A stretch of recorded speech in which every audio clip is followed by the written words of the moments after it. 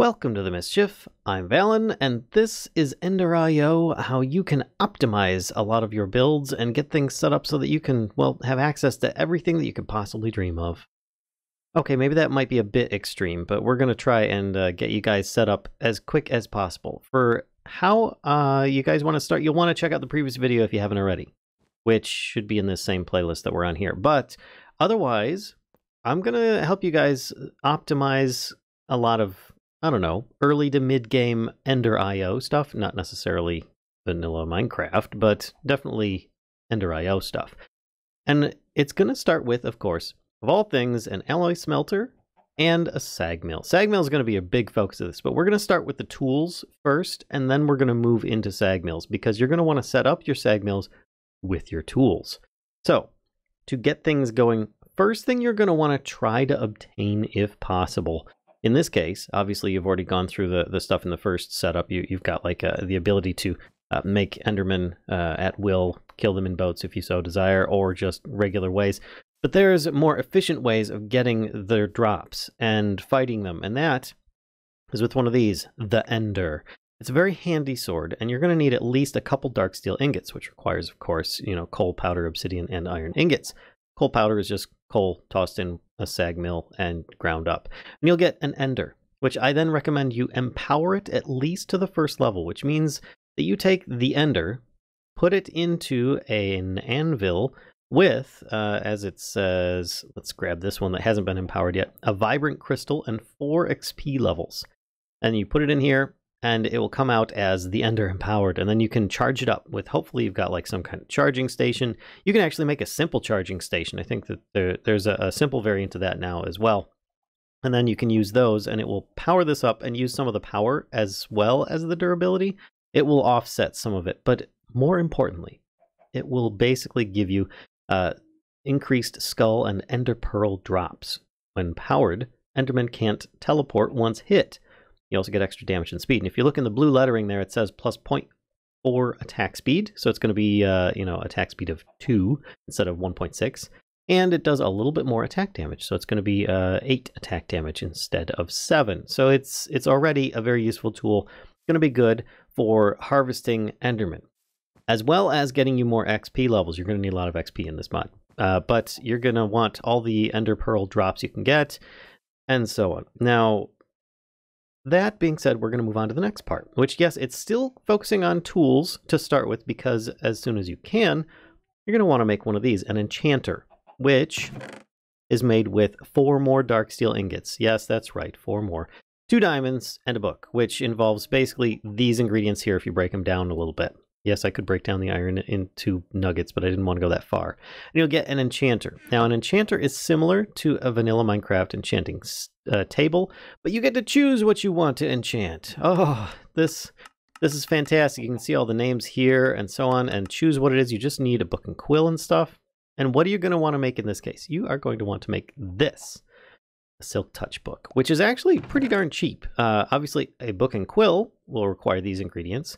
It will require at least 1 slime ball and 15 lapis lazuli, as well as 13 levels of XP, and then 4 additional levels to apply it to some kind of pick. Now, in this case, I'm going to recommend a dark pick, because if you look at the durability on here, it is really, really good. And when you compare it to something like, I think I've got a diamond pick in here, yeah, 1561, and a dark pick is that much nicer, 2000. And you're going to put Silk Touch on there. That's going to be really important for the entire rest of this video. Silk Touch is really going to get you a lot more bang for the buck than most of the other pick enchantments out there, except, of course, maybe like efficiency or spoon or something like that. But still, it's going to definitely increase your output in the end. So, what else am I going to want to do? You might want to consider on either this or on either the Ender or the pick.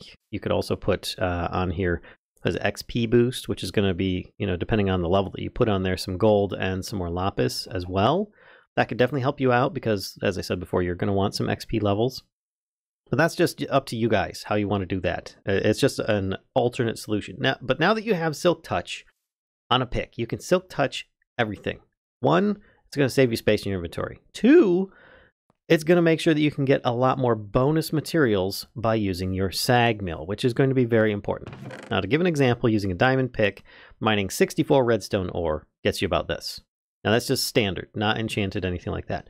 But if I were to use, in an extreme case, a sag mill with an energetic alloy grinding ball installed, it would get you from 64 redstone ore that have been silk touched, obviously, all of this, which is going to be, you know, like considerably more output. Now, this is a slightly extreme case, but I think that it is going to generally give an idea of some of the benefits you can get from using a sag mill over using a regular pick with some kind of fortune enchantment. Now, I will get into those comparisons shortly, but first, let's get your sag mill upgraded a little bit. And I'm not talking about the capacitors. We'll talk about that towards the end of the video. I'm talking about things like this. These, flint, grinding balls, all sorts of wonder stuff. Okay, so what I've done here is I've cleared out the grinding ball that was in there. We have a capacitor in here. Like I said, we're going to cover that in a minute. Let me turn this off, and I'm going to put in some cobblestone. Let me get this crap out of here. There we go. 16 cobblestone. It goes in, but it doesn't run because I've got it set to activate with redstone. We're going to want to configure the top here. If you click on the bottom, you can see a much clearer image of the sag mill itself. We're facing the front here, and on top it has it set to push or pull. You can actually right-click and change this to whatever you'd like it to be. In this case, I want it to be push and pull because I want it to automatically make me some materials over time. Now, this will take a lot more time if you have a slower, lower tier capacitor, but as I have it upgraded with that already for demonstration purposes, you can see that it is currently working very fast, making a bunch of stuff. It is currently taking the cobblestone that I had in there. There was only 16 pieces, and there's no grinding ball. But if you keep an eye open, you'll notice that suddenly there will be a grinding ball. Oh, there we go. Flint, which is actually really, really good.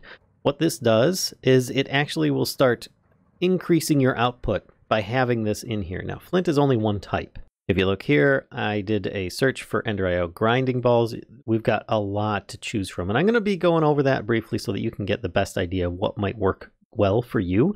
I have some suggestions, but this is an excellent early game stuff. If you just toss like a stack of cobblestone in there, you'll get yourself squared away with some really early game, pretty much free grinding balls. And then what will that do? Remember, I tossed in some cobblestone and I've got silicon out of that. What it did was it took the cobblestone from there, ground it up, the output went back up, and then that output went back in, got ground up, went up, back in, and so on until it couldn't do that anymore. Now here's what it was making. Cobblestone, when ground up, will yield gravel and sand. Gravel, when ground up, will yield sand and flint. Sand, when ground up, will yield, on occasion, silicon. And, therefore, flint doesn't get ground up. Silicon doesn't get ground up. So that's why I had these left over in the chest. And the flint, because it's considered a grinding ball, when inserted into the sag mill, does not get ground up. It goes boop into the grinding ball slot and automatically will start feeding itself. So what I recommend, if you want, you have some more, like you came up, you're doing some mining or something like that, or you're about to do some mining, take a stack of cobblestone that you've already made, if not a couple, throw them in a chest up here, set it to push-pull, and let it start feeding itself with a bunch of flint. And you'll have some early game grinding balls. And what this one here is going to increase your main output, which is the basically, if I'm grinding up some redstone, it's going to give me more redstone dust. Bonus output, it would give me a bit more of secondary outputs. Like sometimes when you grind up redstone blocks, you'll get things like silicon or cobblestone. It would give me more of those. And in this case, it also uses less power. So therefore, you don't have to waste as many materials trying to power this setup with whatever kind of generators or solar panels or whatever it is you have running this. It will use less power to do more stuff. Obviously, a really good, easy start to it is just tossing a couple stacks of cobblestone in there and getting yourself set up with that. Now, to move on further, let's actually give you a bit of an example. Now, if I come over here, I currently have set up in here, oh, that's just some weight. In here, I have no grinding ball. 64 gravel, when ground up, gave me this output as an example. This one here, I've got 64 gravel with a flint grinding ball set up, used up about 6 of the flint, maybe a little bit less, and it gave me a whole bunch more flint and a stack and a half of sand, more or less. I mean, it's not exact, but about a stack and a half.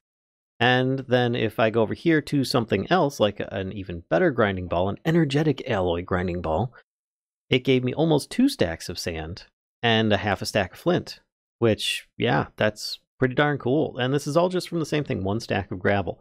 So you can see it also used less of the energetic alloy grinding balls than it did for the flint. This is because most of the grinding balls will have the same durability, but in the case of flint, it has a lower durability and gets used up more frequently. But then again, it is very easy to come by. So let's kind of cover a little bit about that. The other grinding balls. Now, this may look a little bit haphazard right here, but it is to better illustrate some ideas. If you look here, we've got all these different ones. Usually the recipe involves just 5 ingots of some type. Will make you about 24 of these grinding balls, and it's well worth it in most cases. Not all cases, most cases. Like in this case, this gives you exactly 100%, and it just cuts down power use. So redstone alloy grinding balls, which are made from iron and redstone, if you really are desperate for power, this can help you out. But otherwise, it's not going to give you any bonuses. So it's just a power cutting tool. But some of the other ones, like energetic, if you look, gives 160% to the main output, 110 to bonus, and power use is 110. So it uses up a little bit more power, but it definitely gets you a lot more of the main output, which is in most cases what you're looking for. So a half a stack of gold ore with flint gave me about this. A half a stack using a solarium grinding ball gave me a little bit more cobblestone because it has a higher bonus output percent. If you look, that's 215% and less power use. So it's like a better version of flint by far. But the energetic, while it does use a little bit more power, gave me a lot more gold, which is actually very important because that's more what you're going to be focusing on. And the reason I'm focusing on energetic alloy grinding ball will be covered in a moment. But I feel that it's a pretty solid choice for early days grinding ball, if not mid-game or most of the time in Ender.io. Now, as a side note, I also did this with coal. You can see you get a lot more outputs just in general from coal. You get, almost 2 stacks of coal itself. You get like a half stack of coal powder and so on. But you also have a chance with any of the grinding balls of getting a diamond. It's less than 1% chance. So even if I were to, and it's a secondary output, so even using a solarium grinding ball, just remember less than 1% chance. It doesn't say exactly what that is. That could be 0.1%. So 215% of 0.1% is going to be like 0.215%. So that's not really going to increase the chance. But there's a possibility of getting a diamond when grinding up coal ore in here. But you also get a whole lot more coal that you can use to, I don't know, power generators or whatever else you need. More coal powder, for instance. But that's just an example.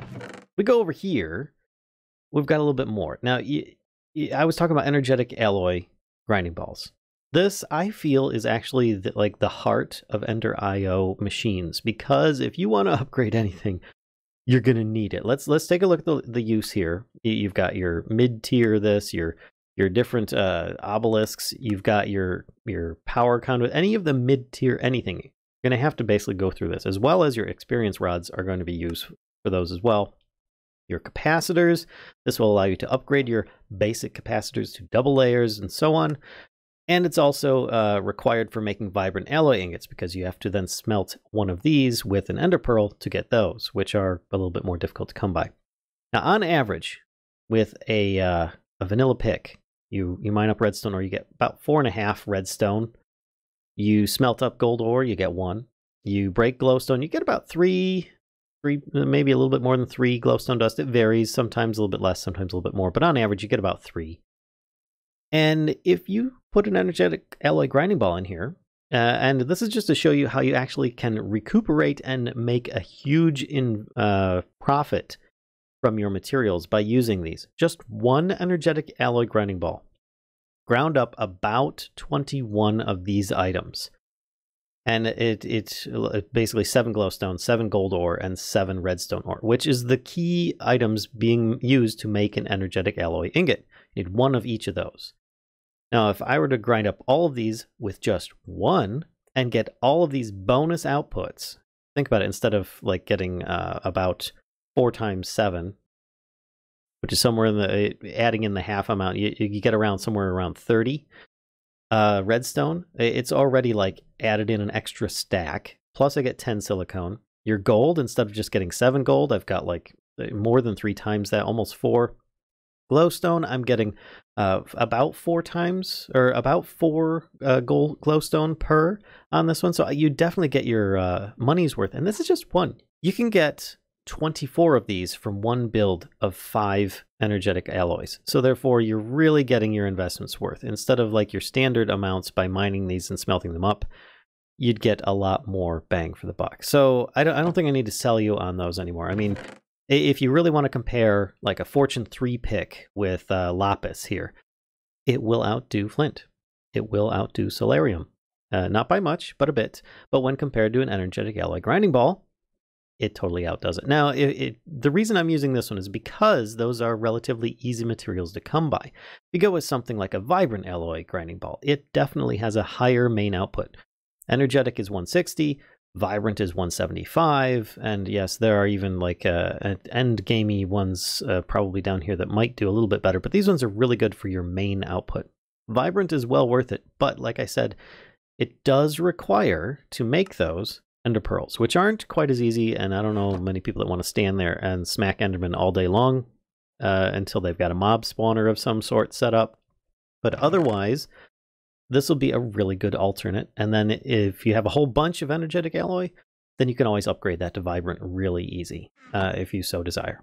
All right, so let's talk a little bit, just a little bit about some capacitors here.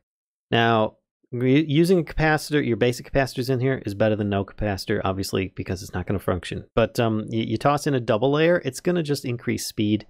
It's going to use a tiniest bit more power, but just barely. And then when you toss in the octadick, actually, no, it's going to use the same amount of power. I forgot. These two use the same amount of power to process things, but it's going to be a lot faster. And your octadick is going to be a lot faster than that. I mean, you were seeing how fast I was processing things over there with the octadick. And if you look here, this is how much it takes. And I broke down the ingredients to their most basic form, barring ingots. One basic capacitor requires this. One double layer capacitor requires this. One octadick capacitor requires this. So it's very doable. Yes, there's a lot of ingredients. Yes, it's a little bit of microcrafting, but it's not that bad. If you have at least this amount, you can use it to upgrade your sag mill. And later on, when you're able to go to the end and upgrade your sag mill to like an enhanced sag mill, I recommend not going with something like a basic capacitor in there, because you toss a basic capacitor in there, it's actually going to go slower than your octadick regular sag mill. Now, in this case, if you put in this one here, your double layer in an enhanced, then it's just going to blow this one away. It's going to be such a fast increase. It's ridiculous. But I mean, heck, if you had one of these to begin with, then you'll already have an octadick, you know, one of these with an octadick in it, then you might as well just whoop, drop it into your new enhanced one that you'll probably need to make anyway, and then just go crazy town with the speed enhancements on that.